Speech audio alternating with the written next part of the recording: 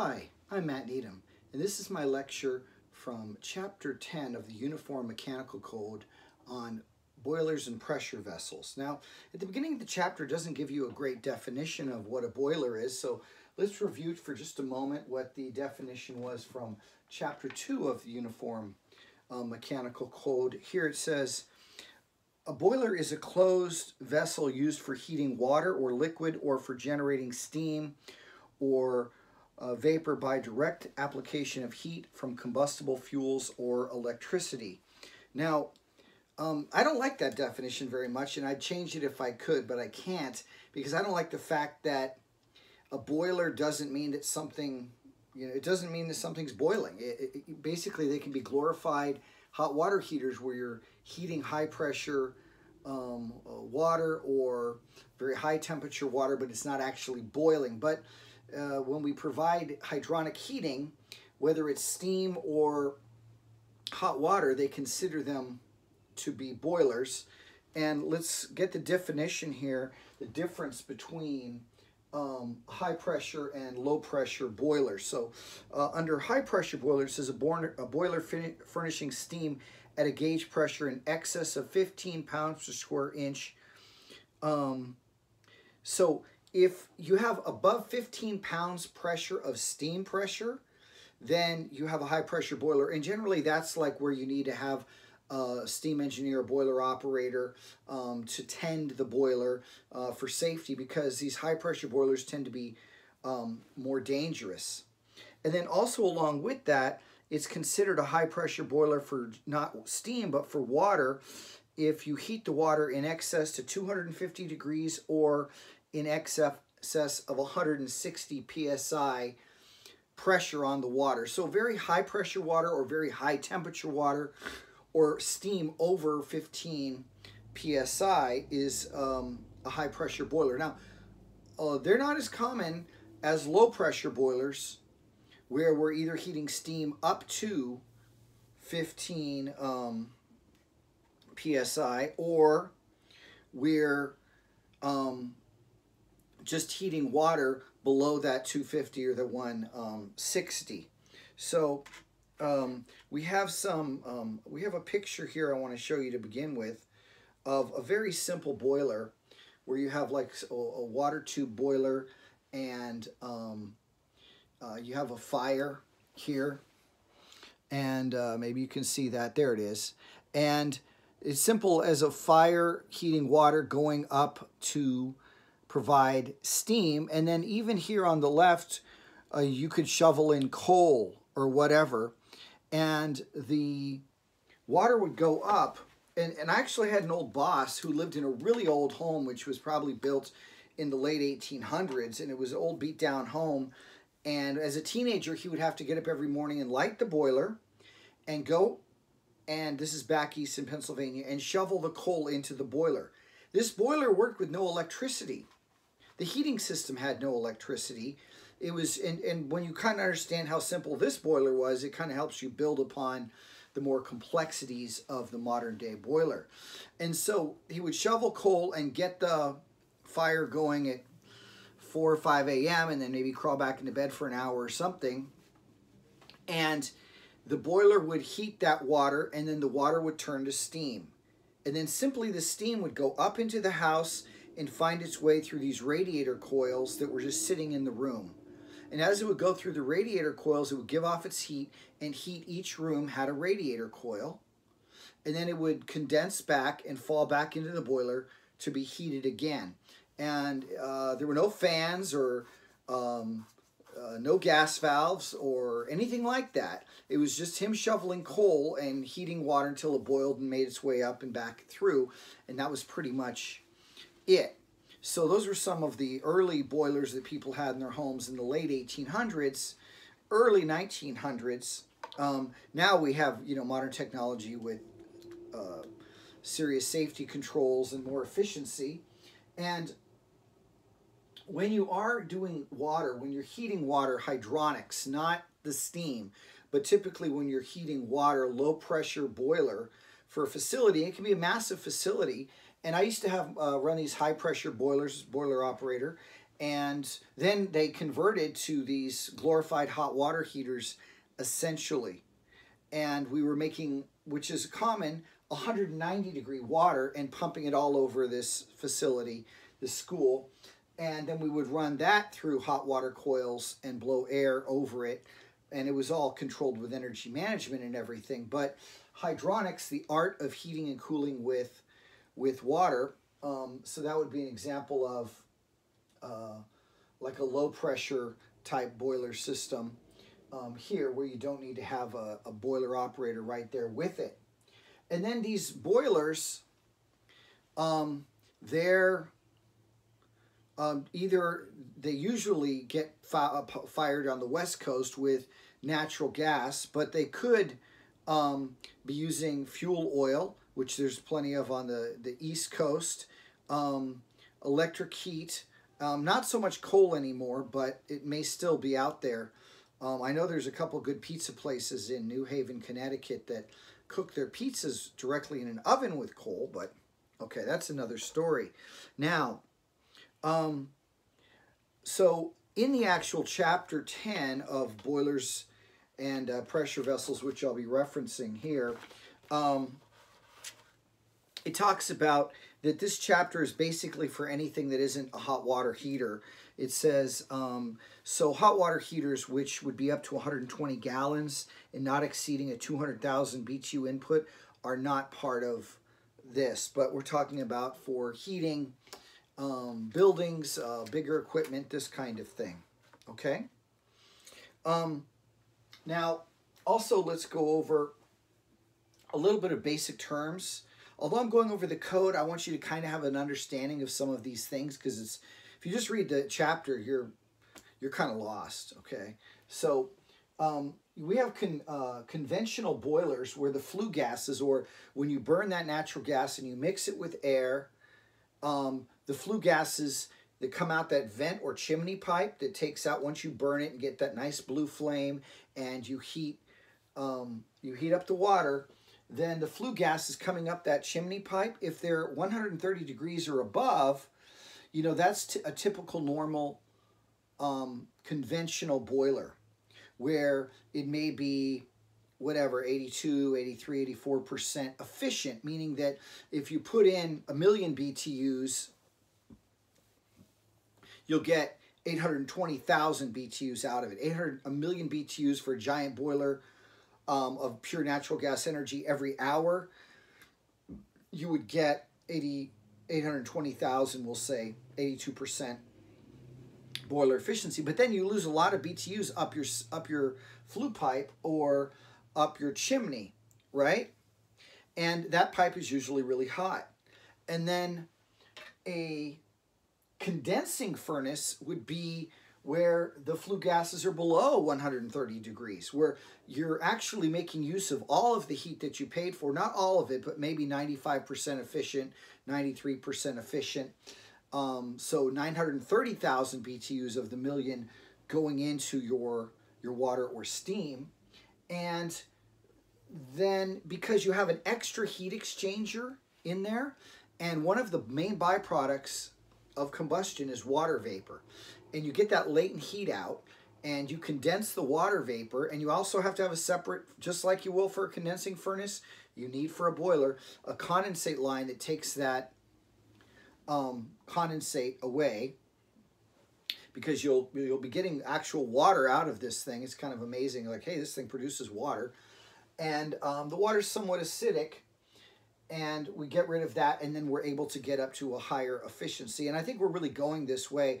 In California, I mentioned again, in the last year, we can only install new furnaces, condensing furnaces. We're not allowed to install these lower efficiency 80% furnaces anymore. I'm not sure. I looked up right before the lecture. I found that information about the furnaces online, but I wasn't able to see if there was a new law about the boilers. That could be coming. I'm not sure. Now, so you have your conventional and your high efficiency or condensing furnaces, okay? And then you also have like two historically main types of boilers. So that first one I showed you in the picture on the phone, is a water tube boiler. And water tube boilers means that you have water going through tubes that are heated up, and then you have fire tube boilers where you actually have fire going down the throat of these tubes, and the products of combustion are in the last few loops of those fire tubes, and then it goes out the flue pipe, and then surrounding all of your tubes is water. And then those tubes give up their heat to the water, and then it can make steam, or it can just heat the water up to a high temperature and pressure if you have that kind of boiler. Okay, and let's get on to here an expansion tank. An expansion tank is when you have water and you heat water, it expands, okay? And when you have a sealed system, you have to have somewhere for that water to go. So you have an expansion tank. The old ones were like giant vessels where you'd have air on top of half of it and water on the bottom half, and you'd have a sight glass on the side, and you'd maintain an air cushion there. A lot of the other ones, though, not wanting to get air and corrosion and the oxygen into the piping and all of that, we have these ones with like a bladder system where when the water heats up, the bladder expands and compresses air or nitrogen that might be set at, you know, a pressure of for 12 to 15 psi, or depends on the pressure in the system, and gives it room to expand and contract there. And I'll try and show you a picture of that in a minute. And then also we have pumps that circulate the water around. Because obviously you're trying to usually get hot water or something to a coil and have it go through a coil. You heat water, it goes through a coil, and then you blow a fan over that. And I used to work on these high pressure boilers where we would make steam. It would go all over the school that I worked at, and then at each building they had a steam station where the steam would heat the water for that building, and then the water would be pumped around to about 20 coils in each building, and there were like 18 major buildings. Okay, and in the pump we have an impeller and a volute. I'm going to try and show you a picture of that in a minute. And then also we use this term, like we're pretty familiar, most of us, with the term of a thermostat controlling air temperature. Well, when it comes to water, we call it an aquastat, right? So only Aquaman can know. An aquastat, and we have two types. We have a control that controls the temperature of the water. When the water gets hot enough, the aquastat opens up, shuts the boiler off. When the water cools off too much, the aquastat closes and brings on the boiler. And then we also have to have like a safety limit switch where if you have problems and the water gets too hot, there's a separate thermostat that shuts everything off. So two types of aquastat, your standard control and your limit switch. Okay, let me see if I can show you a few pictures before we hit the chapter. Just one second here. I'm trying to make a... It's frustrating. I'm trying to make this video with my phone and my wife's phone, and I'm making the video with my phone, and I'm not as familiar with her her phone. I had the pictures. Here we go. Okay, so here's a picture of the expansion tank with like a bladder type system, and the water goes there, and then it can bow down, and in here you have that, and you'll see at the bottom a little nib. That's just like you could almost like even literally on some of these put a bicycle pump and pump the proper air pressure into it. Okay, and then we also have the pump that I was showing you. And here's a pump. Now, a lot of the bigger pumps actually are a separate motor with a shaft that drives the pump, but here's a normal circulating pump that you might run into. And that little lump on top is probably a start capacitor there. Okay? So there's a pump. And also, we have on the pump, we have... inside the pump, we have an impeller, and that's what I've written on the board there, an impeller. There's a shadow. An impeller is the part that spins around and pushes the water around. It's like the wheel for the water. It's like the water wheel. And then it spins inside of a housing. And the name of that housing is the volute. Okay? And also, here's kind of a look of a modern boiler system. We can't see all the things very easily, but here's where your the air comes out, like your vent, where your products of combustion come out the top. You have a pressure relief valve over here, and for safety, if everything goes wrong, it'll blow off water or steam instead of causing an explosion. Your gas valve is down here, and then you have a couple of operating controls right there. And then here's your sight glass on the side to check your water level on the boiler. Okay? All right, so that's kind of a little introduction to some of the names and parts, some visuals, and we went over some definitions. Now let's hit a little bit of information in the actual chapter 10 so that you can understand it a little bit better. Now, you have to have drainage for boilers where you can drain water off of the boiler, whether it's to drain down, or even if you're operating a boiler, you can blow down a boiler. Blow down, like Popeye, blow me down, because he worked on a ship with a boiler. And so we open this, there's usually a handle on these big valves I used to open up and blow the heavy mineral deposits and sediment off the bottom of the boiler. Okay. All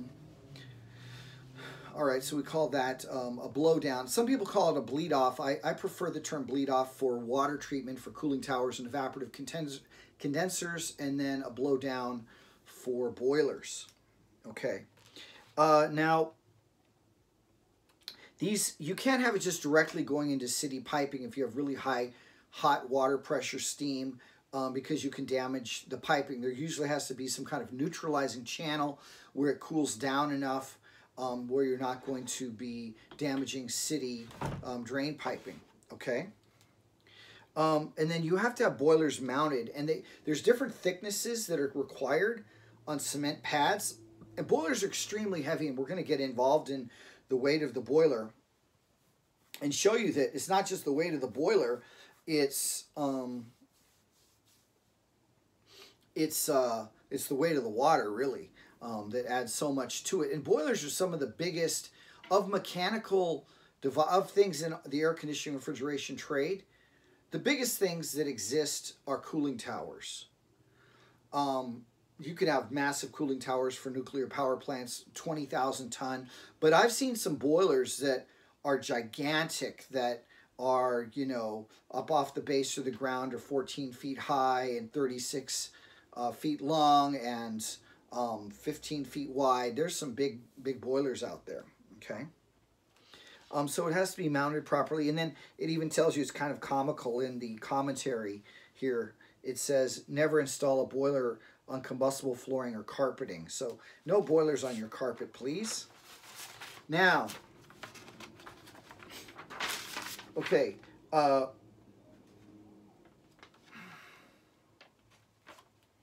then obviously, things have to be protected from excessive pressures. Usually boilers are in mechanical rooms, well mounted, sealed off from other areas. Only authorized personnel should be allowed to get near a boiler. And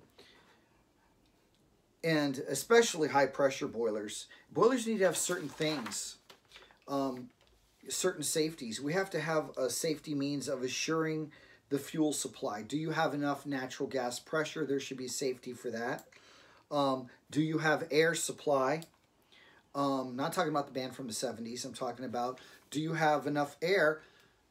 Combustion air. That's what we're really talking about, is because you're mixing the air with the fuel, let's say natural gas, and you have to have a consistent flow of that from the outside, plenty of air for that, and unrestricted. And that's where we usually have like a combustion blower or something that verifies that we're getting proper pre-purge, we're getting the products of combustion out, and that we're having air come in there. Now, low fire startup control. Generally, that means that you need to be able to start a boiler on low fire. You know, one of the things that ruins things is expansion and contraction. Turning on a boiler for the first time, if you do that, a lot of times if it's been sitting off and the water temperature inside the boiler is cold, you'll hear a lot of creaking and popping on the piping and in the boiler because the metal is expanding for the first time. There's some boilers that they just never shut off. They just run them 24/7 so that the boiler isn't exposed to these drastic temperature changes, right? And if you ever go to start up a boiler that's been off for any period of time, start it in that low fire mode. I used to always start my boilers low fire manual and just let them warm up for as long as possible. So even if you're working in a situation where you're running a boiler, like a high pressure boiler or something, and you're starting it up for the first time, make sure you have plenty of time so that it can run at low fire for as long as you can so that you heat it more slowly. You don't strain the piping and the vessel, etc. Okay? You need to have, obviously, temperature control, limit switches with your aquastat, low water cutoff. So you need to have a lot of different safety things in order to ensure the safety of a modern boiler, not just a guy shoveling too much coal into a furnace anymore, okay? And if you saw the Titanic, that was actually the movie. They show the guys, like, we want to set a record to go from whatever it was, part of England to New York in record time because we have this amazing, unsinkable ship. And how did they make the ship go faster? They said, all right, shovel coal faster. And they just jammed in tons of coal until they hit an iceberg. And everyone died. Happy story. Happy times. Okay, now, the water level, when you have a site class, which it shows you 3 pictures of a site class in the illustrated training manual there. You probably can't see that too well. But there's no such thing as where the water level is just perfectly stable. It moves up and down a little bit. On average, you want it to be right in the middle of the site class, but it can go up and down as more steam is released off the top of the boiler. It's going to change as the fire heats up. The boiler is going to change. All right. Now, welding done on a boiler has to be done by a certified welder because of safety. So a lot of times when you have fire tube boilers, periodically they need to be tested for, I think it's like an eddy current, to make sure to see, do you have any weak spots or are there any tubes that are compromised? And then you'll have a certified. Now again, you have to make repairs like this because some of these boilers are massive. And the idea of replacing the boiler, I mean, it's like you have to have a roll-up door or take out a giant wall and get permits and cranes and block the freeway to get another one delivered or extra wide load. There's a whole lot that goes on to it. So there's companies that retube boilers and will have a certified welder take out the old fire tubes, some of them, and then weld in new ones. And they have to be a certified welder to make sure that the welds are, near perfect. All right.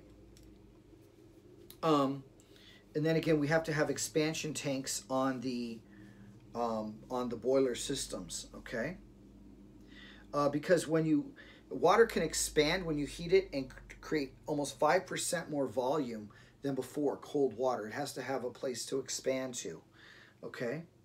And then it just talks about like expansion tanks or tank capacity to give you a sense, and this is kind of true of the boilers also, but just a water storage tank or a expansion tank or any kind of, even a hot water heater, you can think of this, the principles apply. And what the code regulates is if you had like a 40-gallon hot water heater, which most of you have in your homes, for an expansion tank, it's 95 pounds. Now, some of these residential ones, I don't know, I just installed one actually.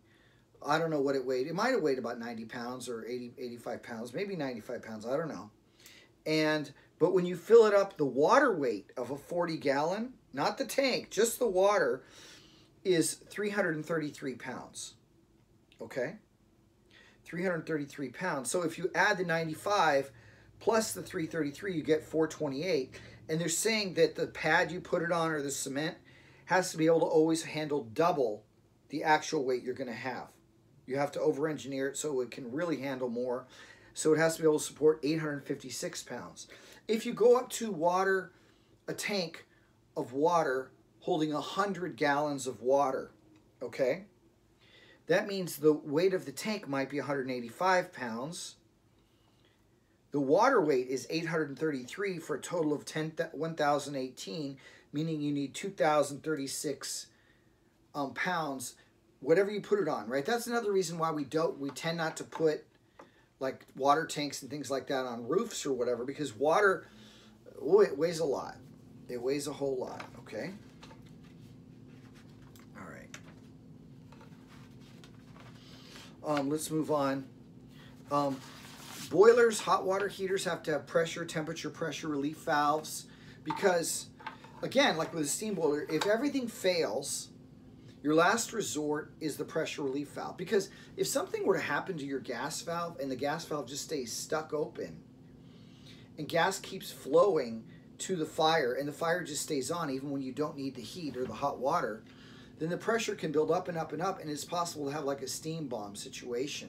That's why they always say with high pressure boilers, you need to physically have somebody come by and be looking at the gauges and monitoring the boiler, make sure it's not hopping a little bit.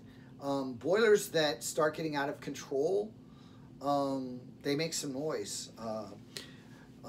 But anyways, you have to have a pressure relief valve, and that will discharge excess pressure out and blow that steam pressure off before you have like a big explosion or something like that, okay?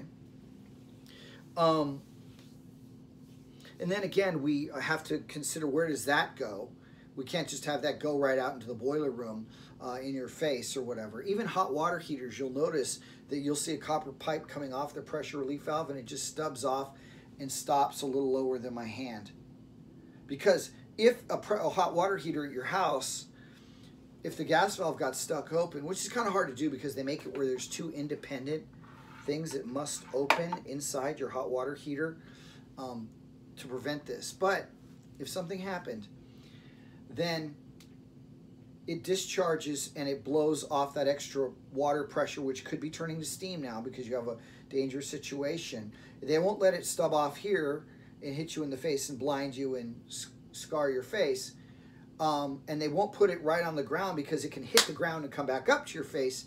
They make sure that they just scald your kneecaps and your ankles, and then it goes out like that.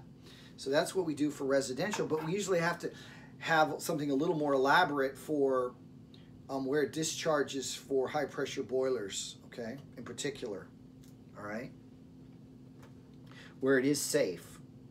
Now, you have to have, like, they're always trying to think, because people will try and defeat things. People don't like water drips. They don't like losing water. So when you have a pipe coming off of a pressure relief valve, that can't have threads on it. Because if it has threads on it, somebody's like, hey, I'll just thread on a valve and shut that valve and stop the leak. Now you have no protection. So they don't even let you get near that. They don't even let you do that. All right.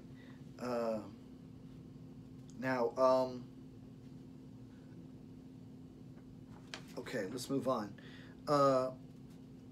It says periodically check the valve to make sure it can open and close, and that it isn't corroded closed. Now, this is a tricky proposition, and this is why a lot of times I think it's wise for companies to hire in-house people to take care of their maintenance and repairs. Because when you hire outside companies, what happens is when people do maintenance, they cut corners to save time. And when you have a pressure relief valve, there's a little poppet valve on top. You're supposed to exercise that and make sure that it opens and can get flow water out clearly, and that it isn't jammed shut, rusted shut, and have minerals stuck on that seat where it will not open. However, when guys do maintenance from the outside, what oftentimes can happen if they lift up that poppet valve, water might leak out of it, but then granules of salt that were right there get in there and block it from resealing, and now you have a drip, and they're like, hey, You just did maintenance on this. We didn't have a leak before. Now you caused a leak. So people are aware of that, and they're like, I just won't even check it this time. Let's just go to lunch. So that's a safety issue. You know, just taking the back end of I have one here. Just taking like the back end of a screwdriver, if you have anything, a valve of any kind that won't reset, a lot of times if you open and close that valve, I mean, I've done this on toilets, on everything, and then you just kind of, just like the people are like, what are you doing? I go, just peacefully working. See, this isn't stressful work. Then I hit the valve and I open and close it. And then those little minerals that are stuck on the seat of the valve, whatever kind of valve it is, they may break loose and clear out, and then the valve will reseat. So sometimes just not hard, don't hit it hard, but vibration is your friend for loosening anything. You have like pipes that seem like they will not come apart, a big pipe you're working on, and there's a rubber on the end here, so it's not, and on top, and you just do that, and sometimes that can get you out of a pinch. That's a little service tip for you right there. So that's something to consider in maintenance, is that we're supposed to be able to blow that off. And how many people actually do that for their hot water heaters at home? You know, probably not a bad idea. Okay. And then you also, of course, have to have a manual shut off for the natural gas. Let's say you're using natural gas, where you can just shut it off. Because if you came into a situation where you came up on a boiler or even a hot water heater or anything like that, and somehow the gas valve was just stuck open, the next thing you should do is to go shut the natural gas off and then get away from it and let everything cool off or whatever. So that, I mean, I wouldn't mess with the poppet valve or the pressure relief valve or anything, because you're looking to really get hurt yourself. You want to shut that fuel supply off right away. And so you have to make sure we have a manual valve that we can close, okay? All right. And again, you have to have a low water cutoff as one of your safeties on a boiler. You don't want to let the water get too low. The boiler can melt down, overheat. A lot of boilers, you know, it's very critical to have that sight glass so you can see where the water level is. And then there's a float valve inside where if the water level gets too low, the float valve falls down and shuts off the boiler, okay? Or there'll be some kind of conductivity probe based on the conductivity of the water that would do the same thing. But there has to be some low water cutoff, okay?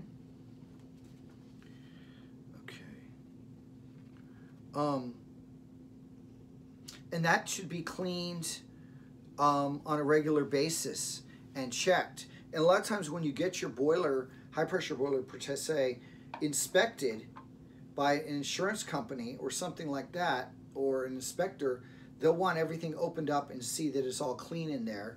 And I used to work on some boilers that were so old they didn't make the gaskets for the floats that went in there. And they have floats in there and then a little electrical switch on top. So I would actually take a circle cutter, a ball peen hammer, and make with gasket material my own gaskets on the flanges. Okay. Now, and here's a picture of a low water cutoff right there. Is a very typical one. The float you can see is in there, and the electric switch would be underneath that cap. Okay. All right. When you're sensing water temperature, it needs to be at the top of the tank or vessel. We have something called stratification, which actually creates all the weather on the planet, because in the oceans, the cold water falls down, the warm water rises up, and it creates the ocean currents, which creates the weather. Likewise, we know that heat does not rise. We know that warm air is lighter than cold air, and warm air tends to rise up. Warm water is lighter than cold water. So, I mean, even if you heat your hot water heater up to 130 degrees and then you just shut it off, you just manually shut the gas off, and you leave it there for an hour and you come back, well, the top of the hot water heater might be whatever, 127 if you were to actually get a probe at the very top, and it might be like 123 at the bottom, because you have this stratification. It's a long, tall cylinder, and the water temperature on top. So if you're protecting against over temperature, you need to be taking the water from the hottest area, which here it says the top 6 inches. Okay. All right.